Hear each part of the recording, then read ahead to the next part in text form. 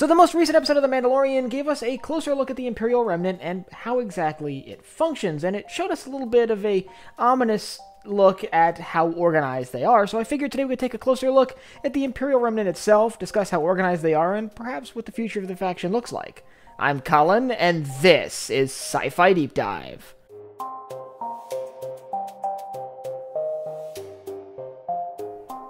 Remember, if you enjoyed this video, to head down below and hit that subscribe button. So, the Imperial Remnant are the main antagonists of the TV show The Mandalorian, and they're playing a much larger role in this era of Star Wars storytelling than originally thought. It was originally painted by Disney when they took over. The Empire fell into obscurity pretty quickly after the end of the Battle of Endor. But what we're seeing with The Mandalorian and other shows taking place in that era is that the Imperial Remnant is given a much larger role. But let's talk today about what the Imperial Remnant looks like at this point in history. After all, we just got some pretty major clues as to sort of the role they're filling in the galaxy and where they are as a faction.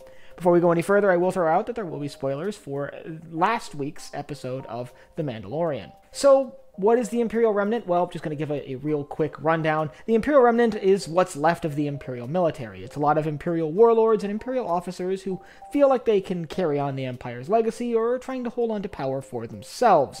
Mostly trying to hold on to power for themselves. There's a lot of egotistical activities in the Imperial Remnant, but it is basically what's left of the Empire following their formal surrender at the end of the Battle of Jakku. The Imperial Remnant represents all that's left of the massive Imperial military, and they still pose a pretty significant threat to the New Republic and the rest of the galaxy. Now, leadership within the Imperial Remnant is scattered and confused, and often self-contradictory and even self-hostile. We see that the Imperial Remnant in general is run by a bunch of different Imperial officers, or warlords, or moffs, whatever you choose to call them, each one almost running their own mini-empire that are often at war with one another. Which is why it's a big deal when they're unified, because collectively they actually are a fairly powerful faction.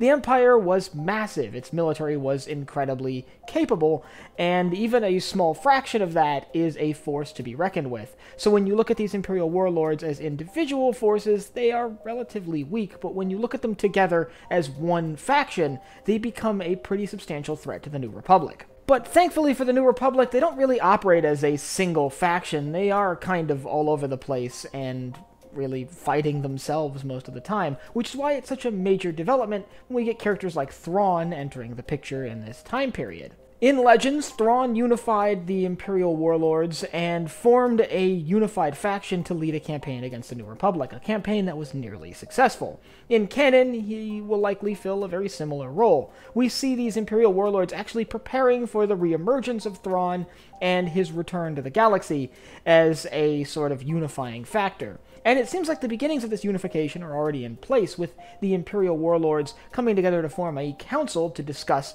future affairs.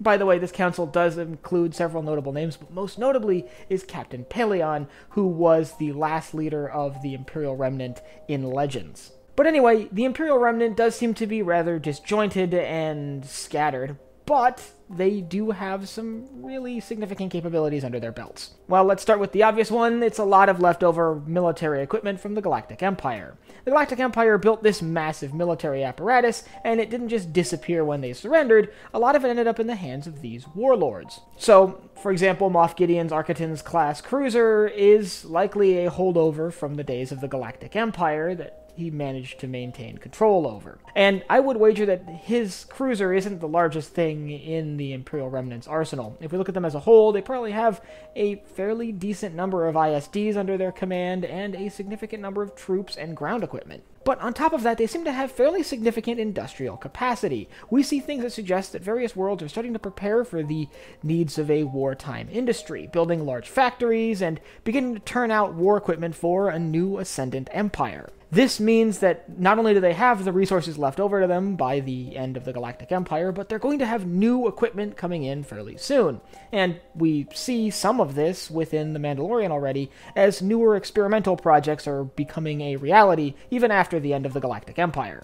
So what does this mean for the future of Star Wars in this era? Well, I've been saying for a while, I think we're going to get Thrawn, and that's now basically confirmed with the Ahsoka trailer and this name drop in the last episode of The Mandalorian. So I think what we're looking at going forward is probably a much more unified Imperial Remnant that poses a much larger threat to the well-being of the galaxy. I could even see a retelling of the Thrawn series, the Heir to the Empire series, where he sort of unifies the Imperial warlords and leads the campaign against the New Republic. So that's where I think this is going, and that's where I think we're going to end up here.